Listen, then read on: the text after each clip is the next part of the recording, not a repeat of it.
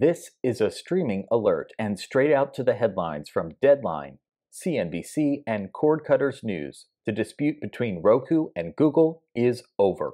Roku confirmed the development in the early morning hours of December 8th in this two-sentence tweet. It reads, "Effective today, we have agreed to a multi-year extension with Google for YouTube and YouTube TV.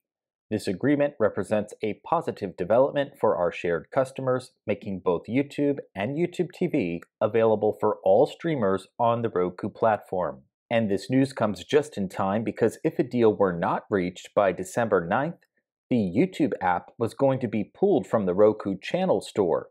Not anymore, they've reached a deal, and the YouTube TV app, which has not been available to new Roku users since the end of April, is coming back too. Let me address one thing in the comment section of this tweet. Minutes after this news broke, some people are saying that they cannot download the YouTube TV app from the channel store. And take a look at my screen. I've got YouTube TV entered into the search bar, and I do not see the app available, but it has only been about 90 minutes since this news broke, so just give it some time, and hopefully that standalone YouTube TV app will be available very soon. This is the best possible solution for consumers.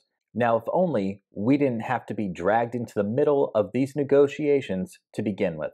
But the bottom line, all Roku users can stream YouTube and YouTube TV. Now let's get back to streaming. Take care.